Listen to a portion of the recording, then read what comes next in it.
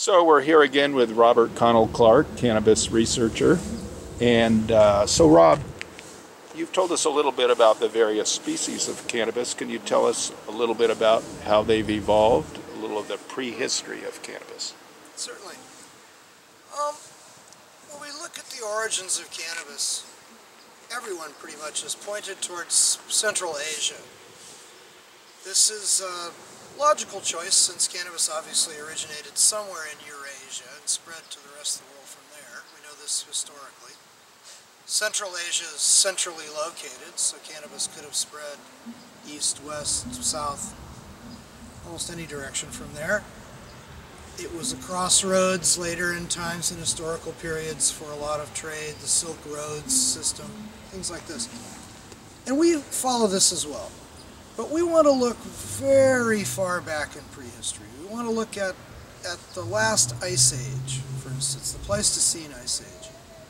During the Pleistocene glaciations, which peaked about 18,000 years ago, the beginning of the Holocene was 12,000 years ago. This is the epoch that we live in, that modern humans have flourished in. This period of global warming, natural global warming that began 12,000 years ago.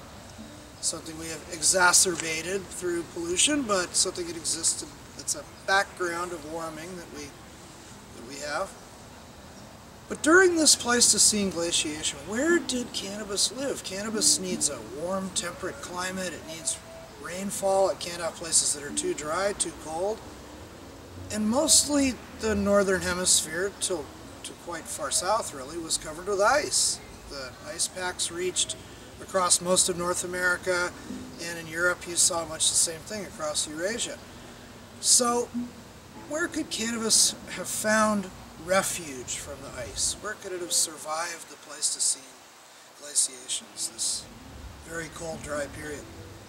When we look at reconstructions of past climates, these are usually based on pollen profiles.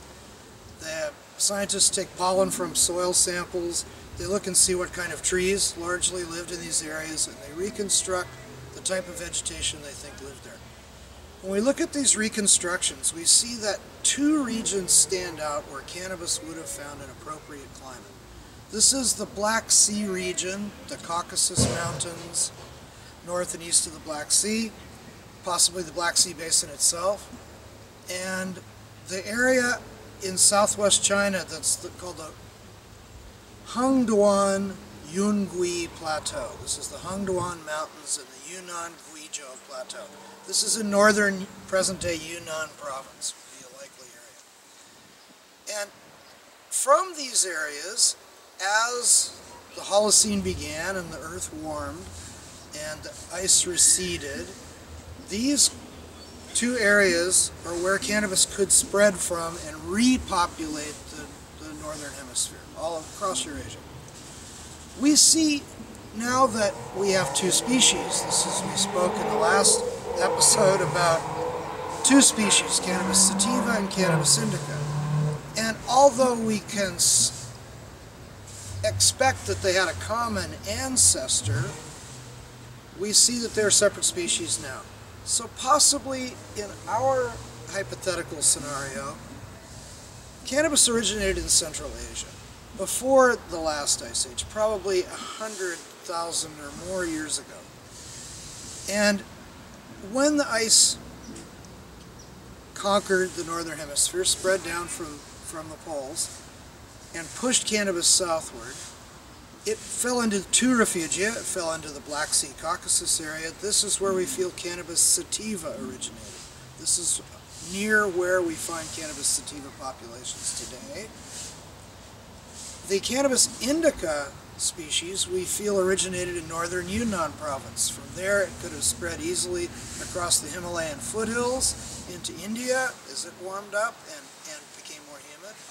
And it could have spread south into Southeast Asia and eastwards across China, a relatively flat expanse between the coasts and the mountains, and spread quite quickly to Korea and Peninsula and eventually Japan. Our oldest archaeological evidence in a human setting is from Japan. It's 10,000 years ago, a seed found in an archaeological excavation.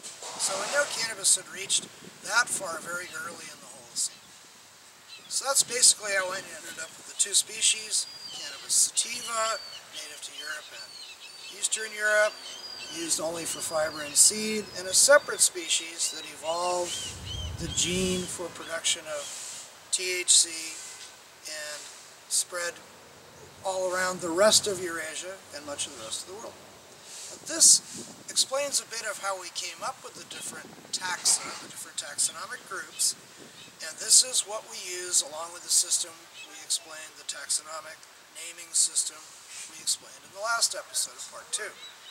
All of this is in Cannabis, Evolution, and Ethnobotany. This is written by Mark Merlin at the University of Hawaii, and myself, of course, and we use this system we explained in the last episode to name these varieties. Now we've shown you the historical, prehistorical, if you will, background to cannabis and how these different taxa evolved. In the future, we'll talk about other aspects of cannabis evolution. Thank you very much. Thank you, Rob. We'll get more into some of those other subjects in the next video. Very good. Thank you, Mike.